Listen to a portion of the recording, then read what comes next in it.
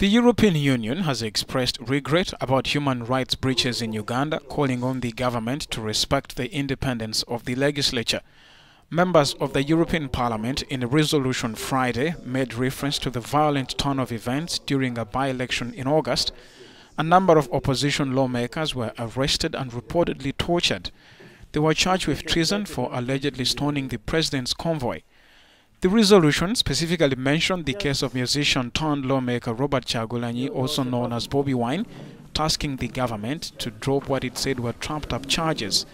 Bobi Wine is now in the United States for medical treatment. The bloc called on Uganda's president to respect the independence of the parliament. The resolution also condemned the violent repression of protests by Uganda's security forces, asking them to respect human rights and freedom of the press.